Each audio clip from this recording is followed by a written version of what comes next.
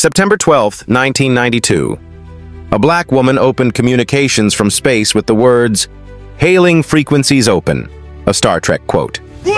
According to NASA and historical records, Dr. Mae Jemison became the first African-American woman in space aboard the Space Shuttle Endeavour.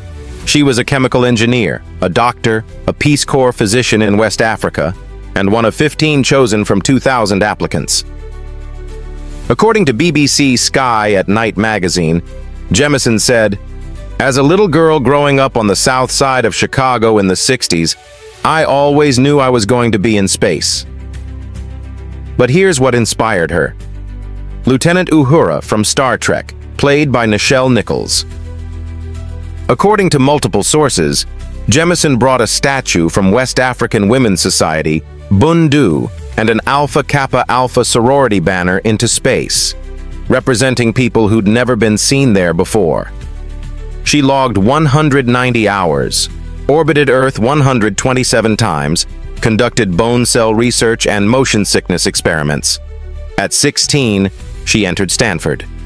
At 35, she made history.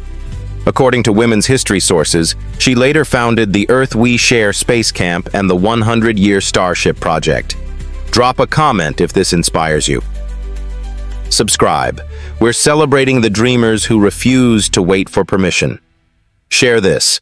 From Chicago's South Side to 190 hours orbiting Earth, she always knew she belonged in space.